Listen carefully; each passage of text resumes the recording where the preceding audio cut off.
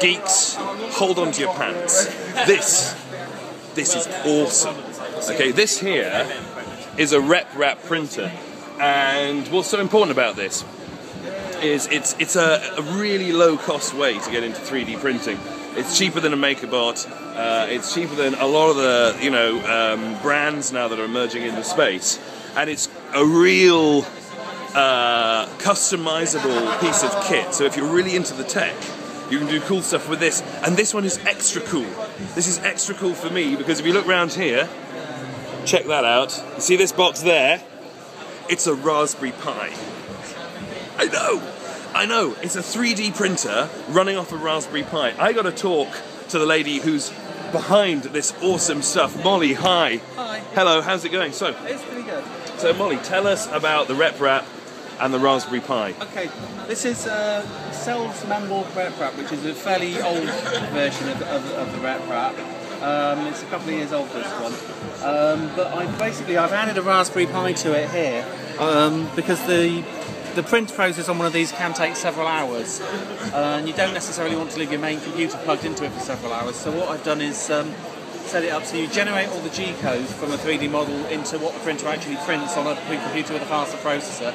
Then you upload it to, there's a web interface on the Raspberry Pi, and you just hit the upload button, send it a file, and then the Raspberry Pi sits there sending commands to the printer for the hours that it takes to print. That is amazing.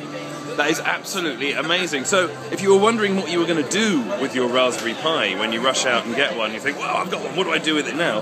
This is the kind of thing. And of course, that sort of distributed low power consumption computing is going to start appearing in products all over the place because we're making smarter products, connected products. That's really, really great thinking.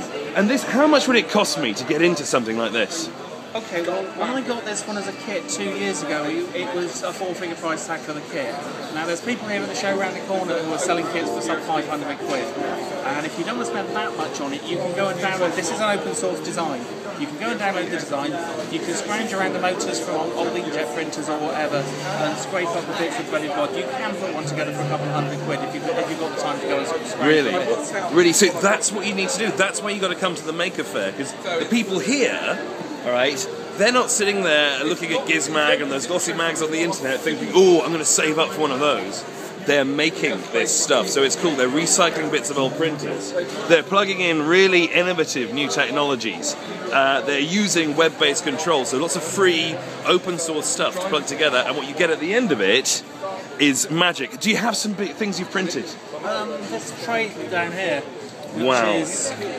That is awesome. It's actually designed in a thing called OpenSCAD, which a lot of the actual plastics that make up the printer is designed in. It's actually a 3D programming language. So you can write a short programming language, and I don't know if you can see that. It's just a few lines of code there, and you can set the X and the Y size for the compartments and how many X and Y.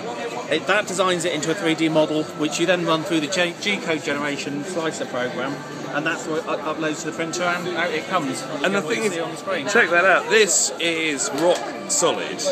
It's very, very firm, solid structure. Because if you haven't felt anything 3D printed before, you would feel that, and you wouldn't really tell any difference between that and something which has been injection molded or thermoprinted. And what's really cool is if you look down here, various parts of the machine have been 3D printed as well. So here we are. Terminator is a bit scary. Here's a self-replicating machine that's totally awesome. Molly, thank you so much. Thank you. That's awesome. Back to the show.